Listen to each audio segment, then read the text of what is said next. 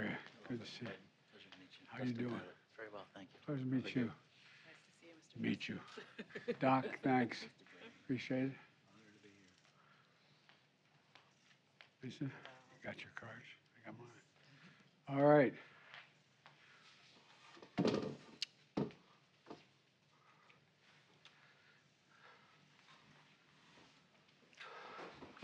Brandon, how are you? Can you hear me?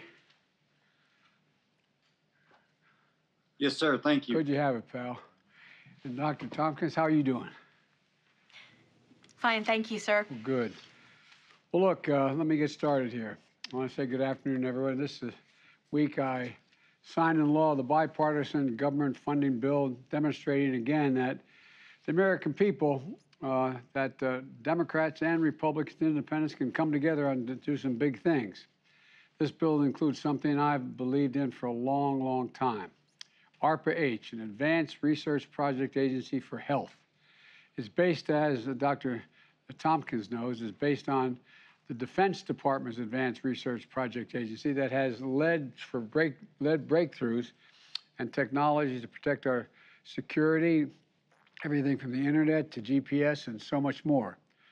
ARPA-H will have a singular purpose: to drive breakthroughs in biomedicine to prevent, detect, and treat diseases including cancer, Alzheimer's, and diabetes.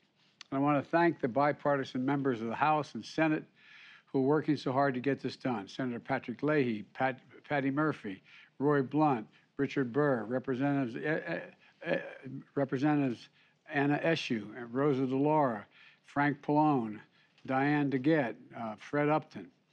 Like DARPA, ARPA-H will pursue ideas that break the mold on how we normally support fundamental research and commercial products in this country.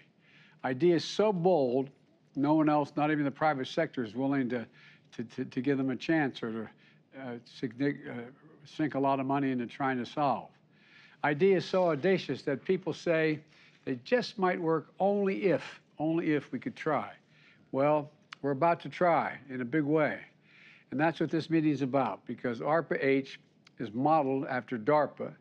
And I've asked the DARPA director, Stephanie Tompkins, to speak about the promise of ARPA-H.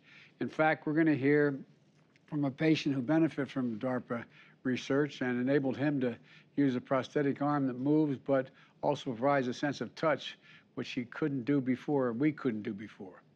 Imagine losing your arm in a war or an accident and regaining the ability to feel, to actually feel what it's like to hold the hand of a spouse or a child. It's remarkable.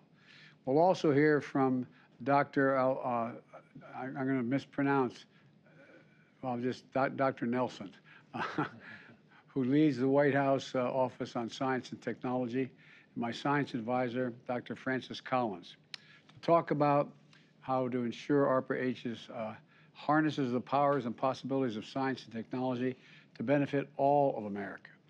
To focus on equity, because every American should have access to cutting-edge healthcare and innovations, and to make it impossible, make the impossible possible. And you've heard me say over and over again, America can be defined by a single word: possibilities. I'm going to stop there so we can get this meeting started, and then I'm going to turn to Dr. Nelson. So let me begin. Dr. Nelson. Mr. President.